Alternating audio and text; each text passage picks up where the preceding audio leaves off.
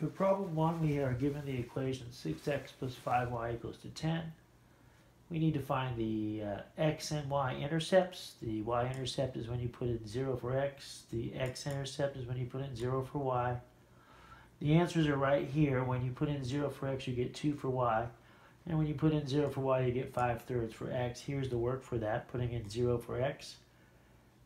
And you get 5y equals 10 divided by 5y equals 2. So that's where the 0, 2 comes from. And then putting in y equals 0, and you get 6x equals to 10 divided by 6. And that's 5 over 3. This should be a 6 right here. I'm sorry, let me fix that real fast. Should be a 6 right here. 6. And then we just reduce it down to 5/3 to get those right there. So these are the x and y intercepts, and you should list them in points just like this right here. So I'll do that by putting them into points. We have the y int is 0, 2, and the x int is 5/3, 0. And then to graph it, we would go 0, 1, 2, that's this point right there. And then 5/3, 5/3 is actually equal to 1 and 2/3. So we go 1 and about 2/3 right there. We make ourselves a line. As long as I say 5/3 right here for the x and 2 for the y, put an x and a y, I should be in good shape. Okay, for problem 2, we're going to use the point slope equation, y minus y1 equals m times x minus x1, and also the slope intercept equation, y equals mx plus b. We're given a point, minus 2, 7, and we're given a slope, m equals to minus 3/4. So we'll start with the point slope equation and say y minus the y coordinate of 7 is equal to m, which is negative 3/4, times x minus 2. This is a 4. That could be x plus 2. We'll do that right now. Y minus 7 is equal to negative 3/4 times x plus 2 because of the two negatives. Notice there's a minus sign there and a minus sign in the formula. Next we distribute. Y minus 7 is negative 3/4 times x, and minus, because minus times positive is negative.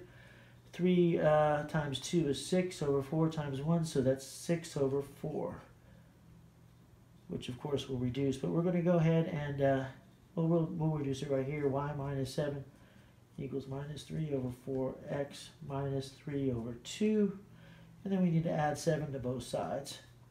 So minus 3/2 plus 7 is minus 3/2 plus 14/2.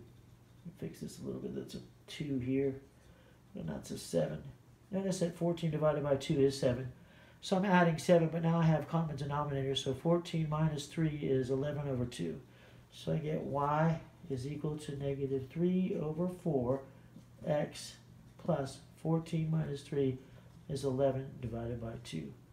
And this, of course, is your answer right here.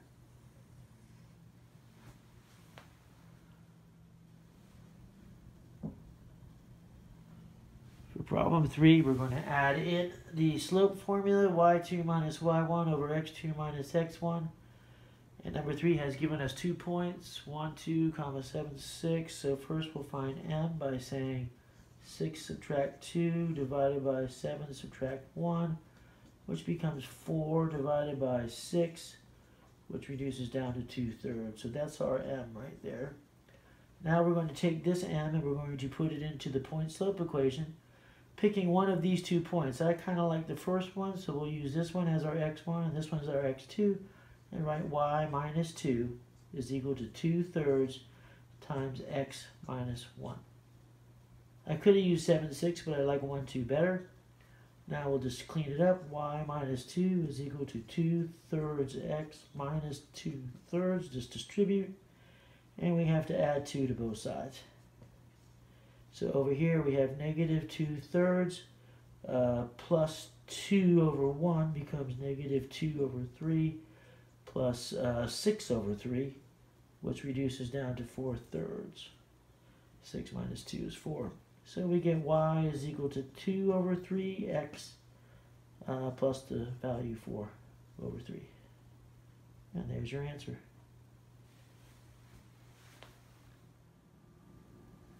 For problem 4, we are given the point 3, comma negative 4, and it's supposed to be parallel to 4x plus y equals to 5. I can rearrange this by subtracting 4x from both sides to this. More importantly, I can say m is equal to negative 4. That's just an m right here. So that means the slope is negative 4. Now, if it's going to have a parallel line, it must have the same slope.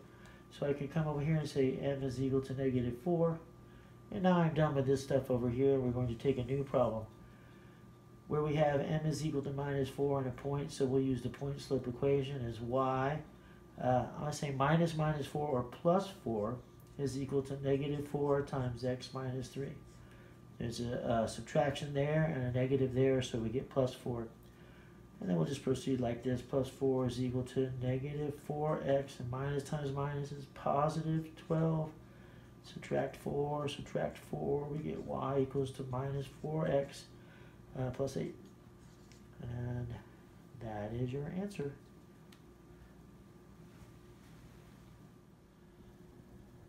Okay, so for problem 5, we're given the point minus 3, 2, and it's supposed to be perpendicular to this equation. Note here that m is equal to negative 4. That's a 4. So we come over here, we say m is equal to, well, we first have to flip that and change the sign. So when we flip it, we get negative 1/4, but when we change the sign, we get positive 1 over 4. And that's going to be our new slope. And we'll just go ahead and use the point slope equation again and say y minus 2 is equal to 1 over 4 times x minus 3, so plus 3. So y minus 2 is equal to 1 over 4, x, that's a 4, plus 3/4. Then we just have to add 2. I'll do that over here. 3 over 4 plus 2 over 1 becomes 3 over 4 plus 8 over 4. 8 over 4 is 2. That makes 11 over 4. So y is equal to 1 over 4 x plus 11 over 4. That's a 4.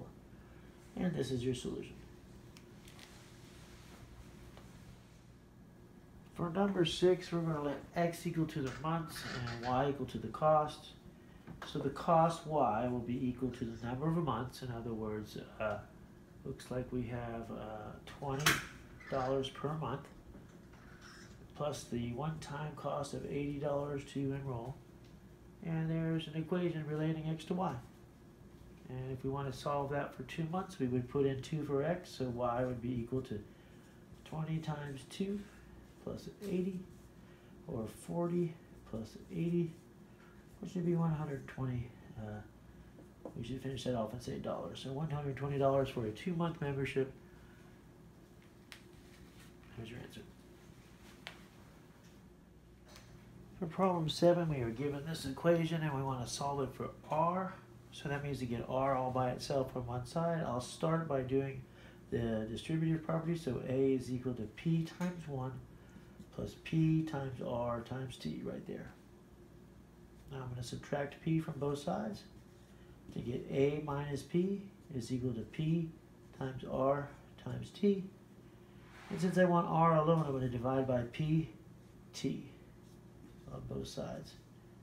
Get those to cancel. We get a minus p over p times t is equal to r, which we could turn around then and say r is equal to a minus p over pt. There's your answer. Okay, for problem 8, we have 3x plus 2y is greater than 6, and x is less than or equal to 4. We'll start by looking at the borders here, where it's just equal to. And I need to solve this for y, so I'll have 2y is equal to minus 3x plus 6. I just subtracted 3x from both sides. Divide through by 2 to get y equals minus 3 over 2x plus, well, 6 divided by 2 is 3. So I can now graph that line right there. I can say the y-intercept is 3. 1, 2, 3. So that's 3. And then from there we're going to go down 3 and over 2 to this point here. Because there's a strictly greater than, I'm going to make a dotted line through here like this. And then I have to decide whether to shade on this side or on this side. I'll take that test point of 0, 0 right there, put it into the equation up here. Let's check that right over here. We'll have 0 times 3 plus 2 times 0. Is that greater than 6? Well, that's all 0, and 0 is not bigger than 6, so I don't want to shade that side. I want to shade the other side. So let me get rid of that for a second, and that means I can shade all of this over here. Because 0, 0 did not work. That was my test point, 0, 0. Now, x equals 4 is a vertical line. We're going to go 1, 2, 3, 4. That's 1, 2, 3, 4. And we're going to make a solid line because it's less than or equal to. We'll go solid line up this way and down this way. And we're going to shade less than or equal to 4. That's over here. That's all of this. Okay. Now, had this been an OR problem, had been OR, we would just keep everything. But because it's an and means we have to find the intersection of the blue and the red shading. So if I take out this red shading here, kind of carefully take it out there, trying to keep my graph there a little bit. Something like that, and also take out, let's see, the blue on the other side of that line there. So we have, basically, if I want to fill all this in now, it would be this region right in here with a solid border on that side and a dotted border on that side. And that's an and problem for number 8. Okay. Alright, problem 10 gives us a function f of x equals to 5x minus 9, and then we were supposed to find the following. For a, we have f of 8. That means we just put an 8 wherever there's an x, like this. Okay, and then we get, oops, that's a minus sign. And that becomes, what, 40 minus 9, which is equal to 31. For part B, we have f of negative 6. So it becomes 5 times negative 6 minus 9. That is negative 30 minus 9, or negative 39. Okay, in part C, we have f of t minus 4. So we put a t minus 4 in for the x, so 5 times t minus 4 is minus 9. Just distribute to get 5t minus 20 minus 9. Or 5t minus 29. And those are your answers right there. Let me just circle A, B, and C.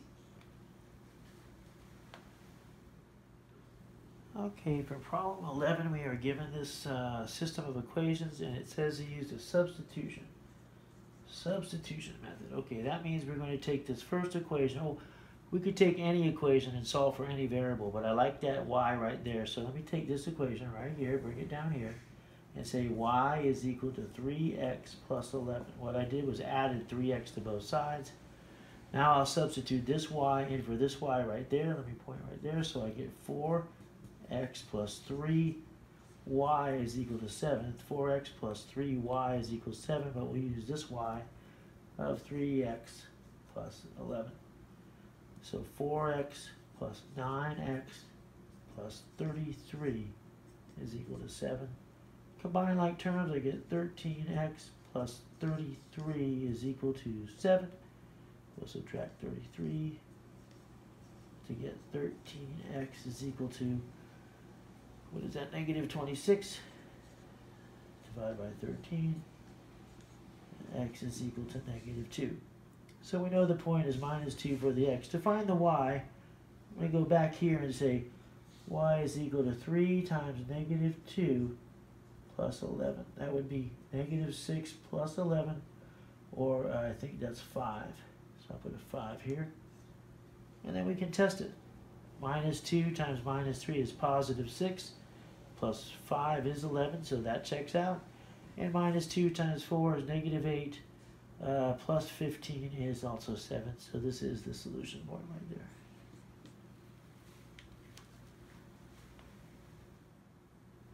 For problem 12, we're given another system of equations. 2x plus 3y equals 17. 3x minus y equals minus 13. This time, I'm going to choose a particular value to multiply one equation by. One option here would take this equation and multiply by 3, because that will put a 3 here. Negative 3y and positive 3y would then cancel. Don't forget to multiply the whole equation. So I'm going to move the first equation down. And I'm going to multiply this out. 3 times 3 is 9x. 3 times minus 3 is minus 3y, and that's what we wanted. And 3 times minus 13 is equal to negative 39. Okay, and then we're going to add straight down. So this will be 2x and 9x, or 11x. These will cancel by design. And this is going to be equal to 22 negative.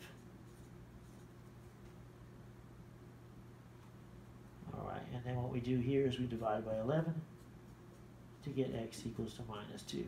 So we know minus 2 is the first coordinate. Now we can pick either equation to put in for x. I might as well just pick the first one. 2 times minus 2 plus 3y has to turn out to be 17. Negative 4 plus 3y is equal to 17. We'll add 4.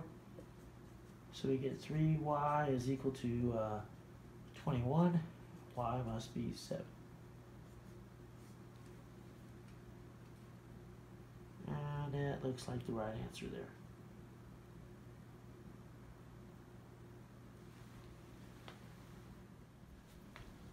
For problem 13, we're going to reduce this into lowest terms.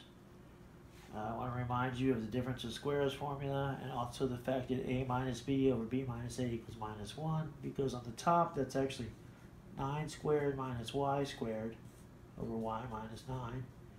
That becomes 9 plus y, 9 minus y, according to the difference of squares formula, all over y minus 9.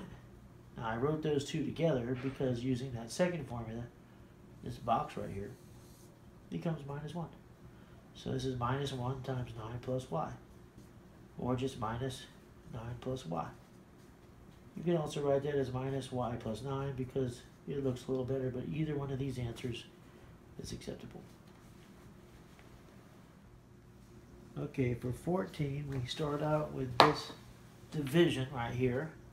And the first thing I want to do is take that division sign and turn it into a multiplication sign by flipping the second fraction. So we have this second expression. Then I'm going to take each one of these terms, I'm going to factor it in blue here. This becomes a difference of squares, and these are 3 trinomials that we can factor. These are the factorizations. How to factor a trinomial we've talked about, and you can look that up separately. These are the factorizations, so you can work those out on another piece of paper. There are methods to this. Then we just reinstall them. Here I have 3w plus 1, 3w minus 1. That's for the first term. And so on. And the last step here is to just cross off what we can. So I have a 2w plus 3 and a 2w plus 3. I have a 3w minus 1 and a 3w minus 1. Another 3w minus 1, another 3w minus 1. And now what did not get crossed off is this 3w plus 1 and that w minus 2. So that's my answer. 3w plus 1 over w minus 2. This is the solution. Now, these factorizations were actually the meat of the problem here. So you should spend your time remembering how to factor both the difference of squares and trinomials. And there are resources for those. But once you factor them, you see it's just a matter of crossing off the ones that are the same on the top and bottom. So this is where the real work is. Okay, for 15, we're going to add these two rational expressions, or fractions. Basically, what I've shown you here is that this factorization of this trinomial is right here. Again, learning how to factor a trinomial is pretty important. So I can rewrite this trinomial with these two factors, noting that they both have an x plus 4, but now I need a 3x minus 1. So I'll write that here. 3x minus 1 times x plus 4 plus x minus 1 times 3x minus 1 x plus 4. Now notice from here to here there's this new 3x minus 1, so it needs to be new up here too. Like that. And then I can multiply that out to get 9x minus 3 over 3x minus 1 times x plus 4 plus x minus 1 over 3x minus 1 times x plus 4. Now that they have the same denominators, I'll put those there. 3x minus 1 times x plus 4. And I'll do this. 9x plus another x is 10x. Negative 3 plus a negative 1 is negative 4. And then what we have here is the answer.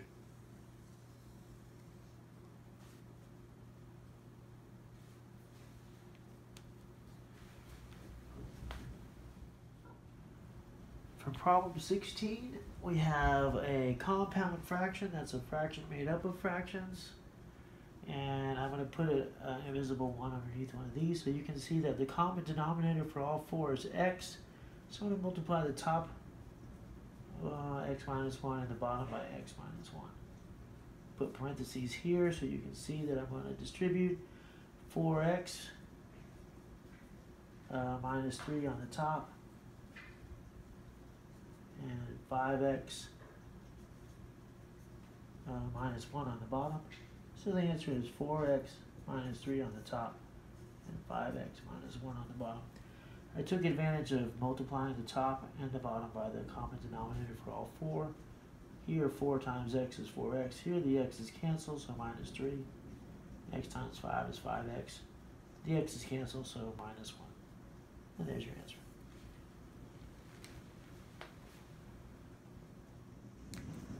Alright, for problem 17, we are going to solve an actual equation.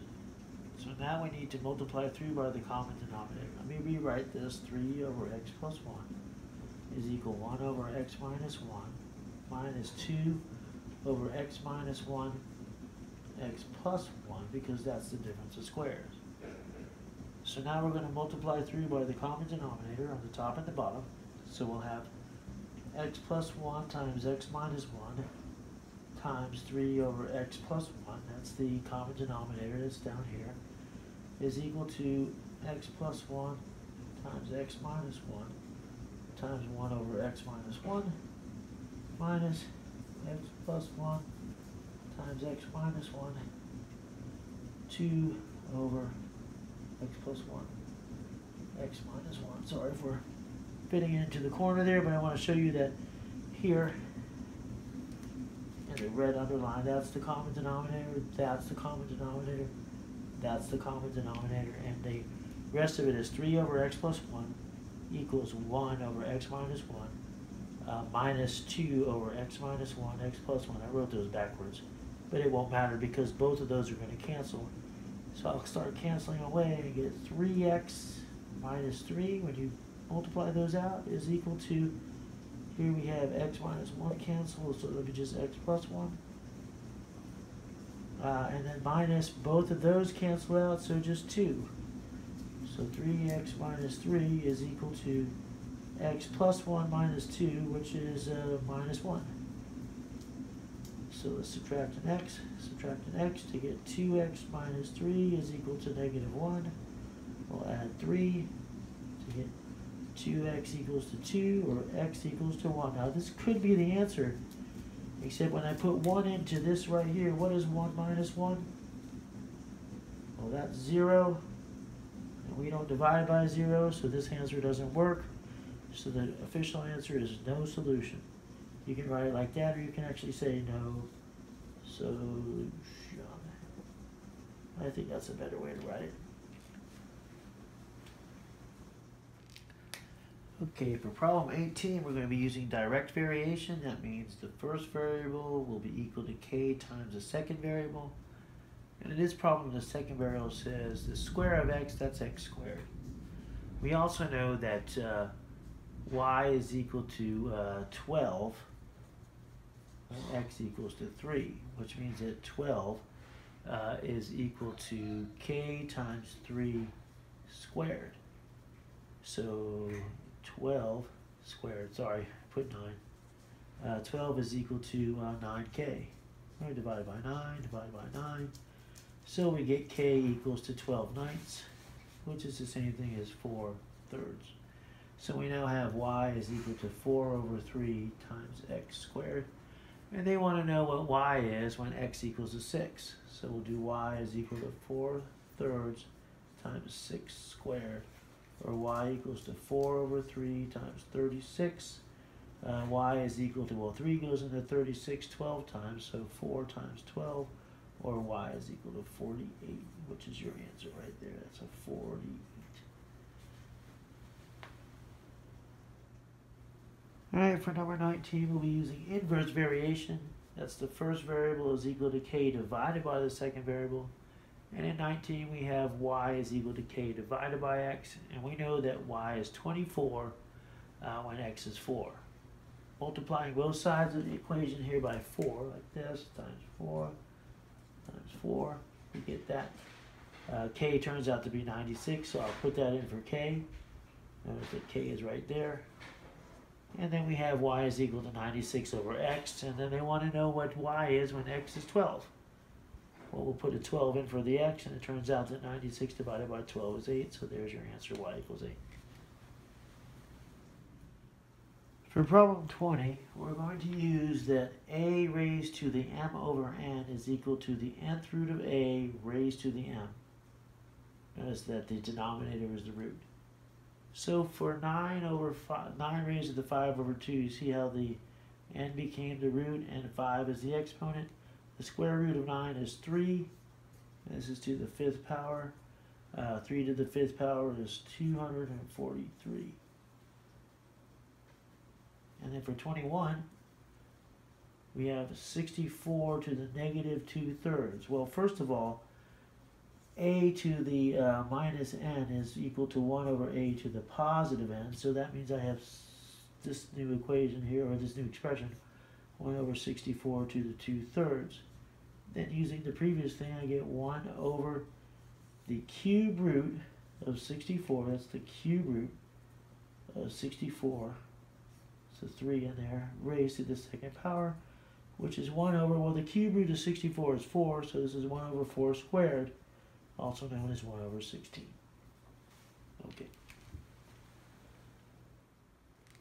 For problem 22, it says 3 plus the square root of 7, the whole thing squared. So there's actually 2 of those binomials. That's what the 2 means. And then we'll FOIL it out. The first will be 9. The outer will be plus 3 square roots of 7. And the inner will also be plus 3 square roots of 7. And the last will be the square root of 7 times the square root of 7, which will be, well, 7. So 9 and 7 make 16 plus 6 square roots of 7. For 23, I have 3 over 8 minus the square root of 5. I want to multiply the top and bottom by 8 plus the square root of 5. 8 plus the square root of 5. When you FOIL this one out, you get 8 times 8, which is 64, plus 8 square roots of 5. Let me write that out a little better. I'll do it down here. 64 plus 8 square roots of 5 minus 8 square roots of 5 minus 5. On top I'll have 24 plus 3 square roots of 5. These cancel, and 64 take away 5 is 59. So we have 24 plus 3 square roots of 5 over 50. And there's your answer.